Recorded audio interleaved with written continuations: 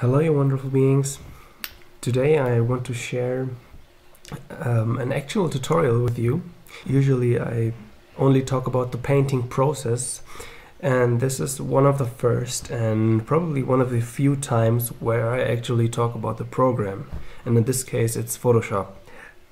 I won't be able to do this particular tutorial without referring to my other videos where I really having a more in-depth look about how noise, and especially a visual noise, is influencing the overall look of the picture, and how you can use it for your, I would say, benefit, and how to make your pictures look more interesting if you properly put it into use. So I will start with the simple brush that we have in Photoshop.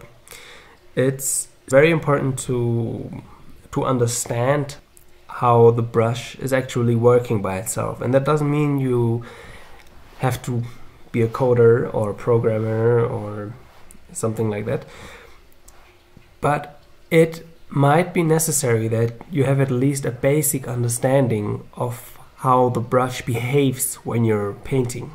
And therefore it's very important to know that the shape of the brush, as soon as it is selected, is a fixed one, and it's only differing in transparency, position and size.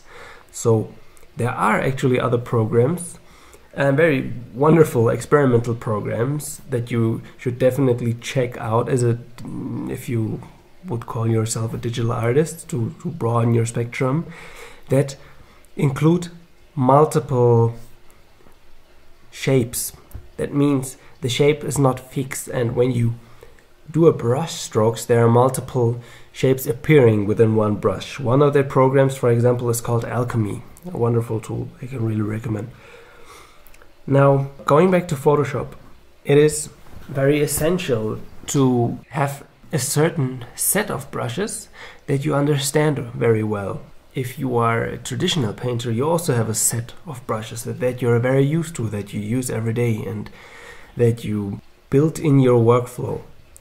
So in this case you would simply have a set of, maybe, let's not take a number, but the less brushes you use, the more you can perfect them. So it's really easy to keep the number of brushes as low as possible. And of course there might be other opinions on that. When we move on to the next step now, we arrive at the mixer brush. And the mixer brush is simply the same thing as the brush when it comes to the shape and the overall behavior, except for the colors, because the mixer brush is actually copying and saving a whole section of whatever area of the picture you picked.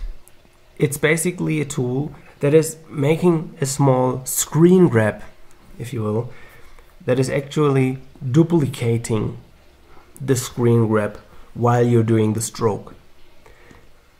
And as soon as you have an understanding of that, you can go even a little bit deeper into this analysis and see how is the brush behaving when it comes to the scale.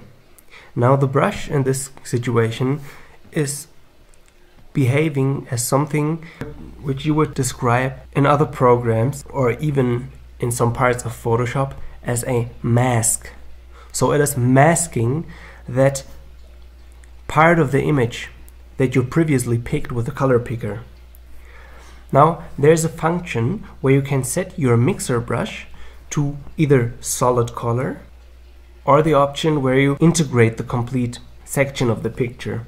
That means when you pick a brush with pressure sensitivity, you will see that the harder you press, the more you will see of the previously picked section of the picture. So it's a mask of the same shape of the brush that is simply getting bigger. And once you have a basic understanding of that, you can use it for all kinds of funny things like fruits or vegetables.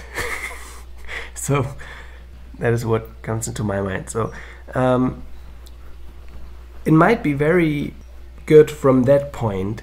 If you go all the way back, people of the younger generations might not like to hear that, but it might be good to go all the way back to traditional painting, because there is oftentimes something that we can describe from a digital point of view as noise.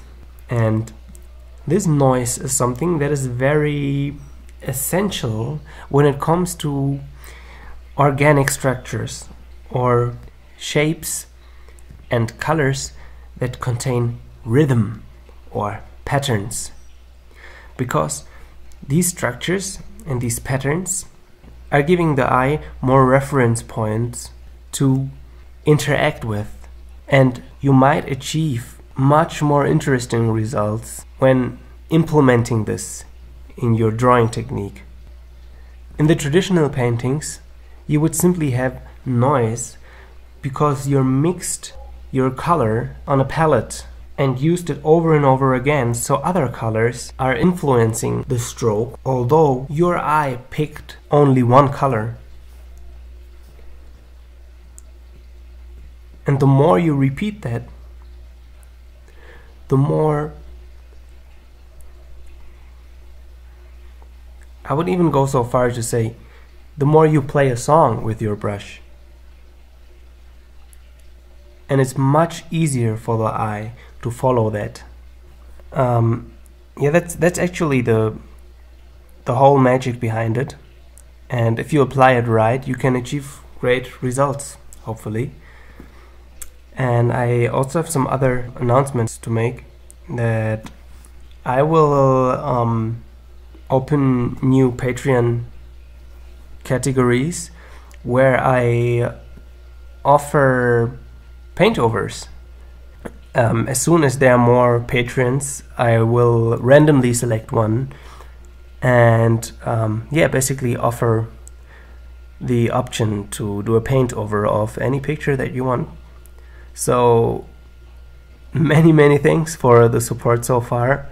It's just amazing how it's growing right now, and thanks for tuning in. Much love.